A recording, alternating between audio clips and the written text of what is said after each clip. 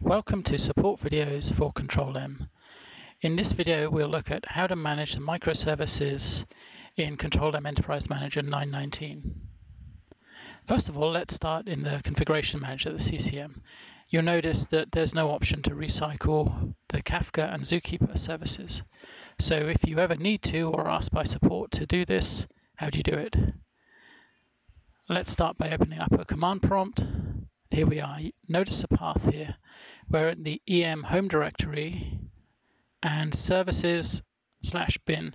This is the same for all Enterprise Manager installations.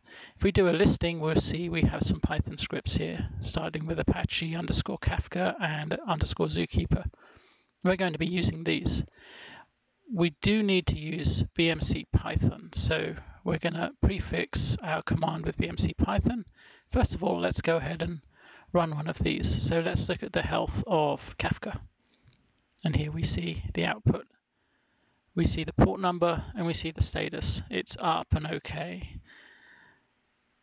So after that example, let's go ahead and look at how to actually stop this. These do manage themselves. So in this case, all we need to do is to stop the service, and both of these will automatically restart.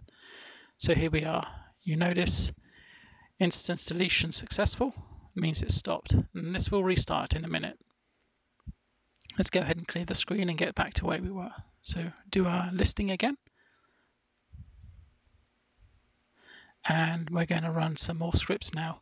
So we'll go ahead with Python and we'll look at Zookeeper this time. So let's look at the Zookeeper health and we can see it's up.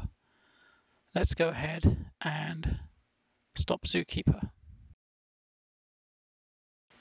And enter the stop command, run it, and that's successful. These are the same commands, Unix as Windows.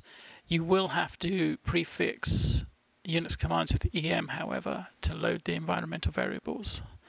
So while we're doing this, let's go ahead and look at Kafka health again, and we see that it's back up. So let's take a look at some more options. We'll clear the screen again. We'll do our listing so we can see what we have. And this time we're going to look at the config of Kafka. So we'll use tab to complete the script. And now we can see the contents of the configuration file. If you're ever asked for this, that concludes this support video for Control-M. I hope you found this useful. You'll find more videos like this on our YouTube channel.